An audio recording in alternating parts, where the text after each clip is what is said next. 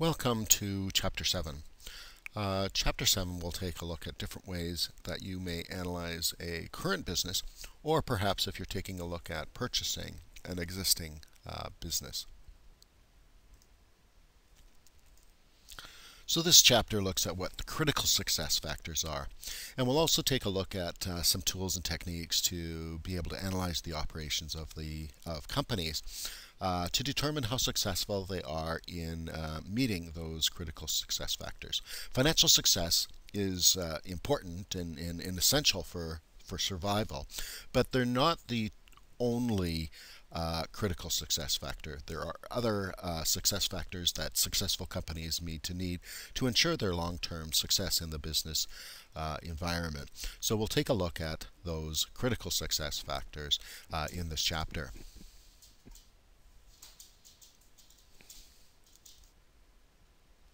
So in this chapter, we'll take a look at the critical success factors and talk about ways to measure them to determine how successful a company is. We'll take a look at an analysis technique called a SWOT analysis, and we'll learn a little bit how to use that. We'll take a look at some basic tools to help us analyze a business as well as the competitive marketplace. We'll take a look at some methods for analyzing financial position, and then we'll conclude the chapter as usual with some trends that are going on in business with respect to analyzing a business. So let's take a look at the critical success factors to determine whether a business is truly successful. Historically, businesses have been deemed successful if they make money, at least over the short term. This is a much more short-term view, and there are other factors that are important to keep in mind to ensure the long-term success of any business. So let's take a look at the 5 key critical success factors which will help you to determine whether your business is successful. The first, of course, is achieving financial performance. So financial performance is obviously paramount to ensuring the long-term success of our business. And this can be measured in a number of different ways. Typically, it's measured in terms of profit. It perhaps measured in terms of return on investment, the net worth of the business, as well as ensuring that a good return is made on our shareholders' investment. So we must ensure that our shareholders are happy and earning a return to compensate them for the risk and to provide an incentive to keep their investment with our company. We also may look at cash flow because with profits don't necessarily mean cash flow, and we need to ensure that we have sufficient cash flow on hand to be able to make our bills as they come due. When you take Introduction to Business 2, you will learn a little bit more about ratio analysis and different techniques used to measure and predict financial performance going forward. A second critical success factor is meeting and exceeding customers' needs. Companies must be sensitive to the needs of customers and also understand how those needs are changing and address those needs in a proactive fashion. Companies need to go beyond just meeting needs but exceeding customer expectations because if we don't do that, we certainly we may lose them to our competition, because our competition will also be looking at different ways to meet and exceed customer needs. Sometimes it's very difficult to determine how happy our customers are, so it's not easily calculated. Sometimes we might measure whether we're truly successful at exceeding our customer needs by the number of complaints in the organization that we receive. How many times do they go above our salesperson's head to the manager with a complaint or an issue?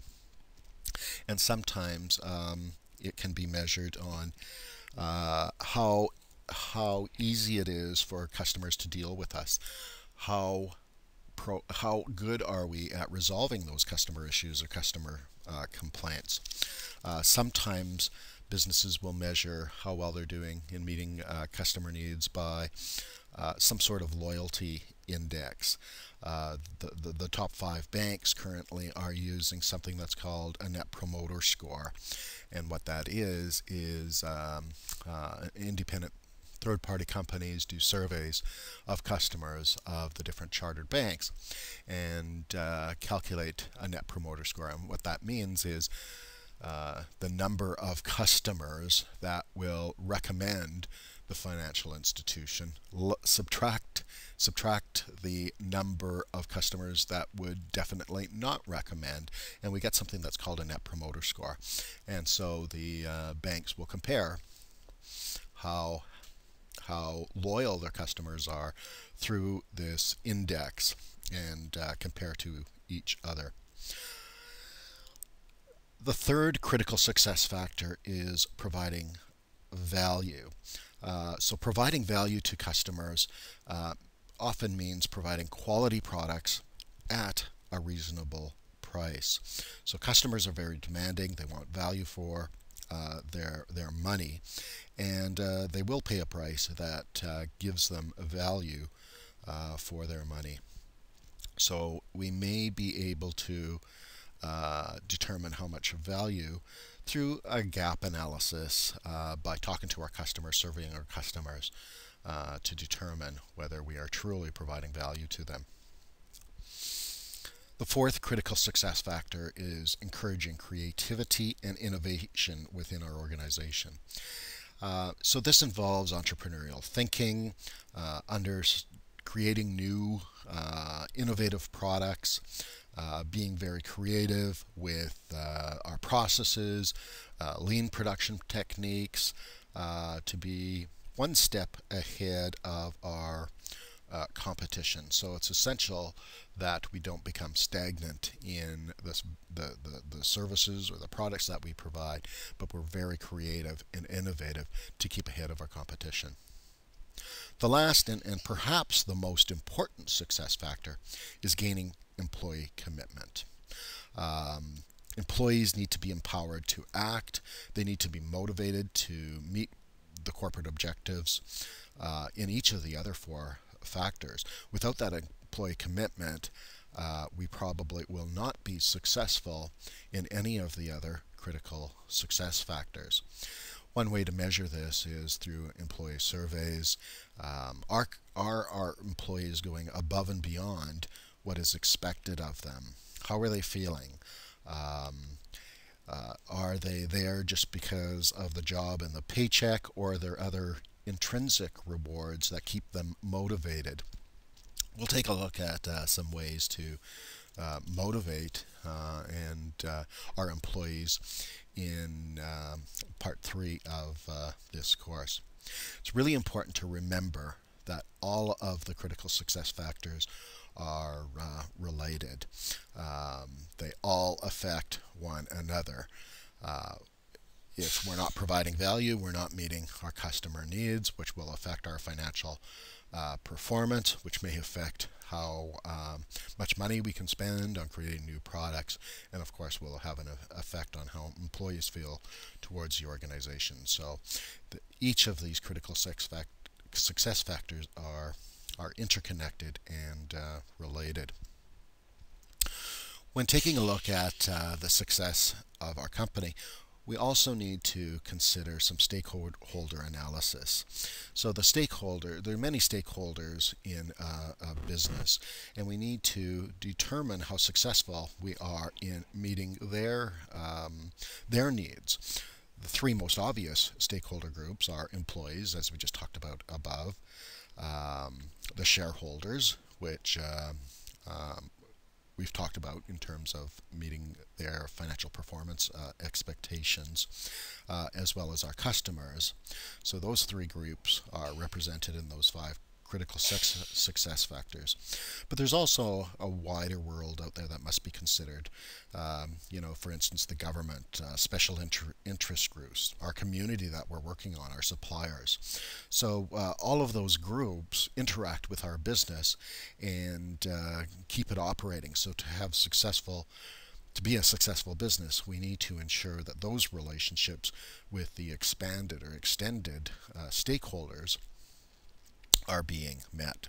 Our business doesn't operate within a vacuum, so we need to consider them in every decision that our business makes.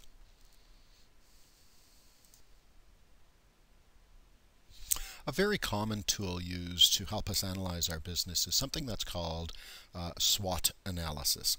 And SWOT stands for strengths, weaknesses, opportunities, and threats. So essentially it's a tool used to compare the opportunities and threats in the external environments to the strengths and weaknesses in the internal environment of our business. And then with our understanding of the key stakeholders, we can analyze whether our vision or mission or strategy of our corporation, our business, makes sense in the context of those strengths, weaknesses, opportunities, and threats. So let's take a look at some of the steps involved in undertaking a SWOT analysis. The first step in undertaking a SWOT analysis is to understand where we've been. So what that means is taking a look at our past strategy and our past structure, and perhaps analyzing some of the critical events in the history of our company. For instance, a new product launch or a new mission or some new critical development in our company, and how successful was that. It's important to understand how we've operated in the past so we can learn and be more proactive, and if we've made some mistakes in the past, understand those so that we can prevent them from happening going forward. The SWOT analysis then helps us understand where we are now. We can take a look at the strengths and weaknesses of our company. As well, we can take a look at the external environment and understand some of the opportunities and some of the threats. So we'll take a closer look at these strengths, weaknesses, opportunities, and threats in the next few slides. So when taking a look at the internal environment, so this is the analysis of our internal company, of our company ourselves, and we must take a look at where are our strengths, what are we good at. Is our strengths the diversity of our product lines? Is it our market share? Is it that we seem to have strengths in marketing and advertising? Are our employees' strengths? Do we have good efficiency? Are we good at production? Are we good at providing quality? Do we have consistent quality? Is one of our strengths our acknowledgement of our brand or recognition of the brand in the market? Do we have good controls in the organization? Have we been financially successful? So taking a detailed analysis of our internal strengths will help us understand our business, because we certainly want to ensure that those strengths remain going forward. At the same time, we must understand where are some of our challenges, our weaknesses are in the market. Is it that we've got a narrow product line? Is our quality not up to par? Are our marketing strategies not effective? Are our customers not loyal? Are we not as efficient as we should be? Do we invest enough in research and development? Is perhaps our financial performance is lagging those of our competitors? What about our employees? Are our employees happy? Are they contributing to our company? Are they empowered to make decisions? Do we have the proper information systems to help us make decisions in our organization? So there's a lot of things that we need to analyze to understand our own internal weaknesses so that we can improve upon those to be successful going forward.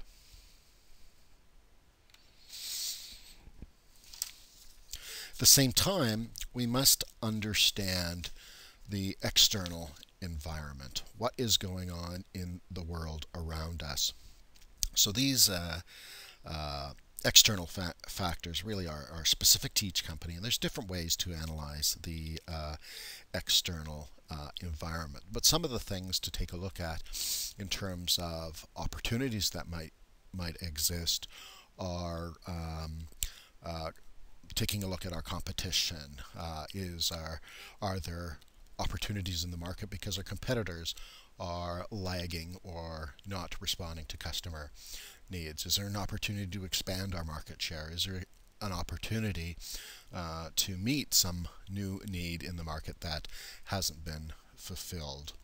Are there opportunities to purchase other companies and expand our business that way? Are there opportunities to diversify? Are there opportunities to vertically integrate and increase our efficiency? So it's really important to understand the world, our competitive environment, what's going on, and from that understanding, we hopefully will see some opportunities that we should pursue. It's also important to understand the threats in the external environments in which we operate. Are there changing labor legislation? Are there changing import regulations or government regulations? Are there upcoming pollution controls? Is that something that we need to be aware of? Perhaps there's a decrease in barriers to entry, so we might see some increased competition going forward. What's happening in the global market? Is foreign competition increasing? Are we losing sales to those companies that are now doing business in Canada? What's happening with the workforce? Is there's some significant increases in wages, labor legislation, demographic factors. One of the things happening now is a large brain drain in that many of the baby boomers are retiring. So that may be a threat to our market. Have we opened ourselves up to the threat of takeover by other corporations? Customer needs and tastes changing. Those could be potential threats. So it's important to understand the threats as well to help us identify which strategies we should be pursuing going forward.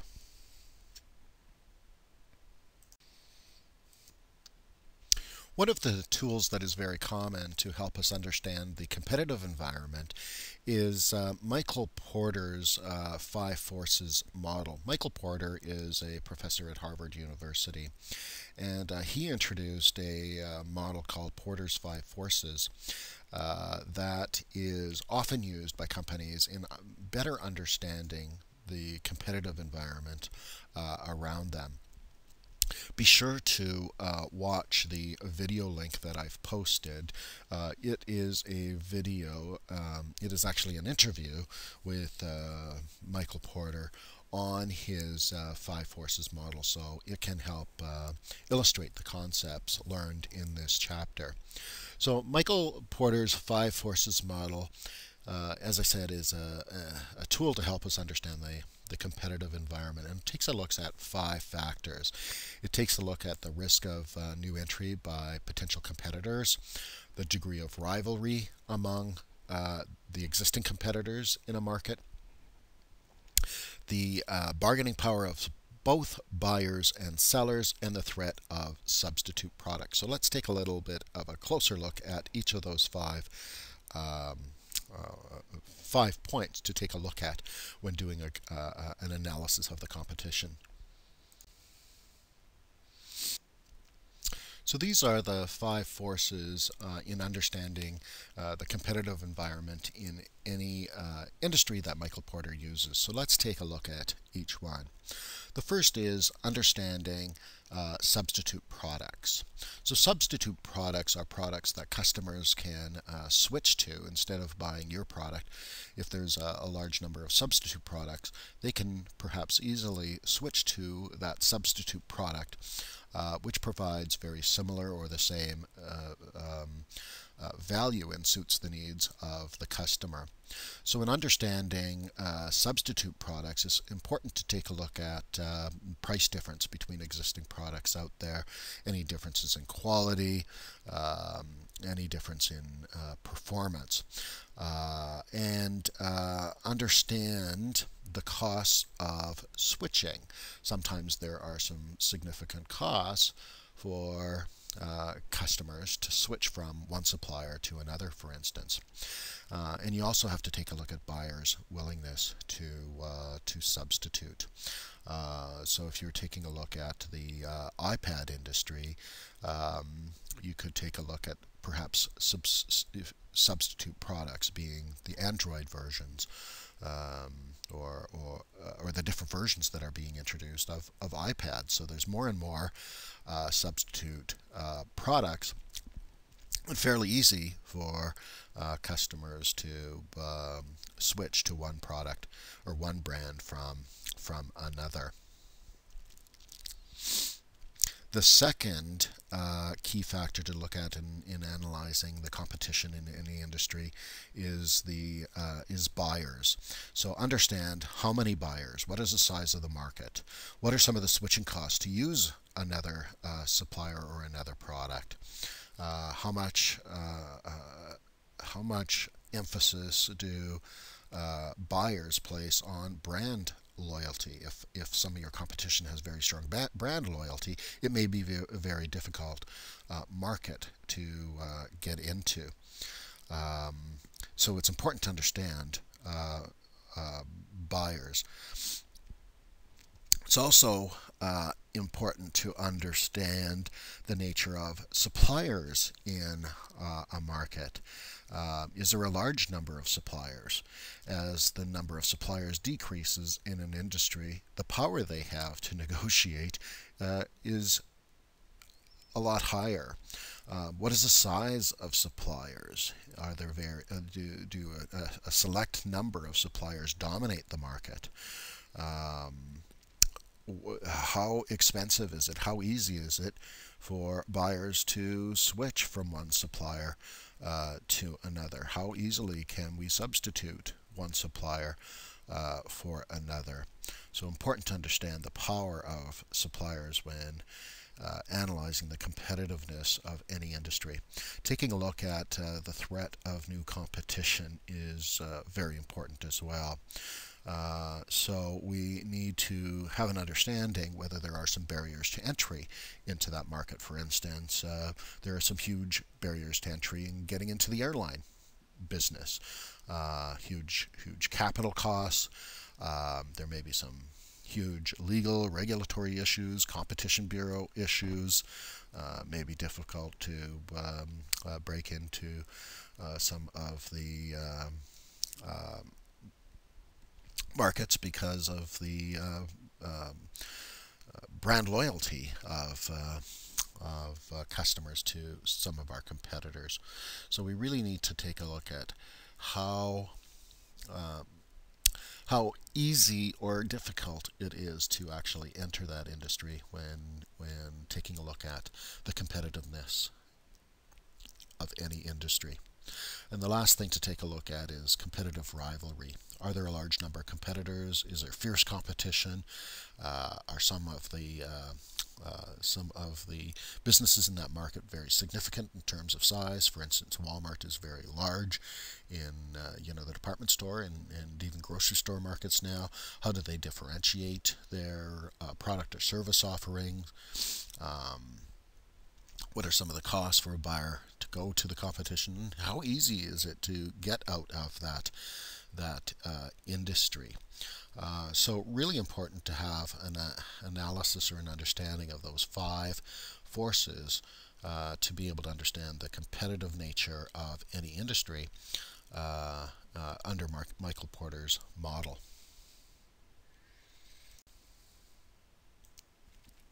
So once you've identified the strengths and weaknesses of the company, as well as the external opportunities and threats that it might be faced with, and understand the competitive environment, we need to consider really what these findings mean. After doing that work, we don't just set it aside and go forward. We really need to balance our strengths and weaknesses against those opportunities and threats to first see what our competencies and perhaps competitive advantages are, and then to determine whether our vision and mission statement are appropriate, and really whether our overall strategy is appropriate for our organizations. So one of the things we need to do is take a look at our core competencies. So these are our strengths. What can we do? What can our company do very well? Starbucks' core competency, for example, is making great coffee. What's the distinctive advantage? What can we do better than our competition? Is it for Starbucks? Is it the coffee itself, or is it the environment that they create? Starbucks' competitive advantage, which is the ability to offer not just a great cup of coffee, but a distinctive experience, a place to go and relax and enjoy a cup of coffee with friends. Must understand the competitive advantage. What is that thing that gives customers value, that sets us apart from our competition? And not only do we have a competitive advantage today, but is that competitive advantage sustainable? So will it exist over the long run? A sustainable competitive advantage cannot be easily duplicated by our competitors. So it's important to understand if we have a sustainable competitive advantage and what that exactly is. And we can do that through an understanding of our SWOT analysis. So now that we understand what our competitive position is and what our competitive advantage is, we can better understand whether our vision statement and mission statement are appropriate. So at the most basic level, a vision statement outlines why the company exists and where it's going in the future. So it's kind of a clear picture of what the future direction is of our company. And most companies will have a vision statement that all employees should be used to should understand. So it's the direction of the company. It's that vision, a future state of the company that can guide us in our day-to-day decisions and inspire our employees to get there. The mission statement is also used to differentiate one business or one organization from its competition, and it further refines the direction that's articulated in the vision statement, and really answers some of the questions like who are we and what business are we in. So it's a clear, concise articulation of how the company intends to achieve its vision and how we're different from the competition, and what our what are the key things that will define success for our company.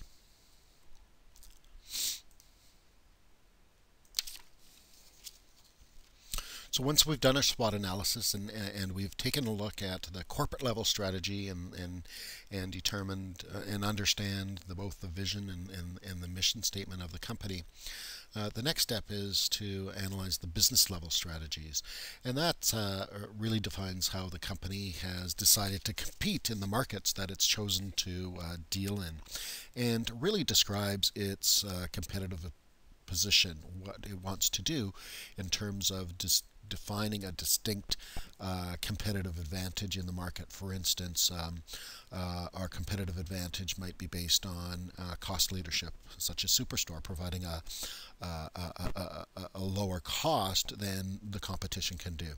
Perhaps in its being able to set our product apart in terms of quality or experience or service. or convenience for customers, such as Tim Hortons strategy? Or do we have a market niche strategy where we're focusing on a very defined target market and doing an excellent job at satisfying the needs and wants of a very restricted or perhaps a niche market, rather than pursuing a general market?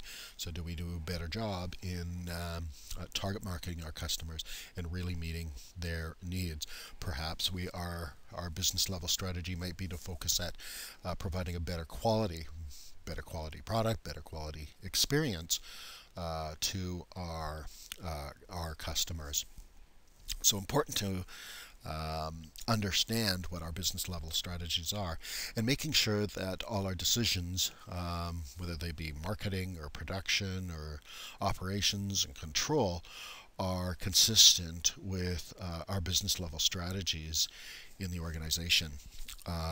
So would it make sense for our superstore to be advertising as a great shopping experience? Perhaps not. So making sure that our message to consumers is consistent, and everything we do is focused on building that competitive advantage.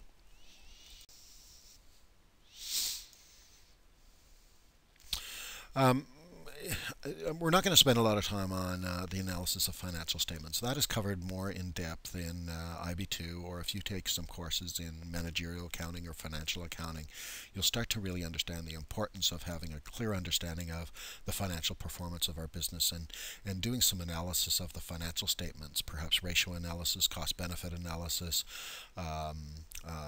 projecting future performance using financial statements. So that's beyond the scope of this course, but is certainly a critical part of understanding and being able to project future performance through an analysis of the financial statement. So more to come in IB2. So going forward, it's important to consider some current trends that are happening in the market when analyzing your business. For instance, customer needs are constantly changing. Not only are they demanding quality products at reasonable prices, but more and more today, customers are demanding that these products be safe, and that our companies are acting in ethical manner.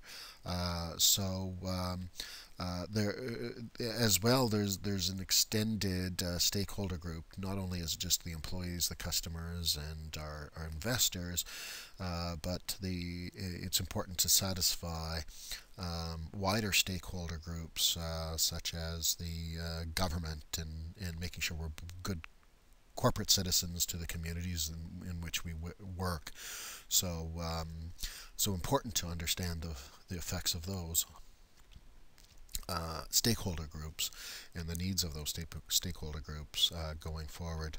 Certainly a lot more emphasis on today on environmental stewardship or responsibility to the environment through cutting pollution, recycling programs, and this will continue to be a main emphasis that we need to consider when analyzing a business going forward. And always remember that businesses do not operate in isolation. We do have a responsibility to society. Today, more and more, our customers are demanding that we use fair practices, do not use child labor, for instance. Those seem to be important issues for Canadians today. And when doing business internationally, to use the same ethics as you would when doing business in Canada, as well as our society is looking for companies to support the communities in which we live, which we work. So that is something that's important to keep in mind when analyzing your business and perhaps the future of your business. So that concludes chapter 7. So hopefully you have a better understanding of what it may take to analyze either your existing business or a future business opportunity that you might be looking at exploring.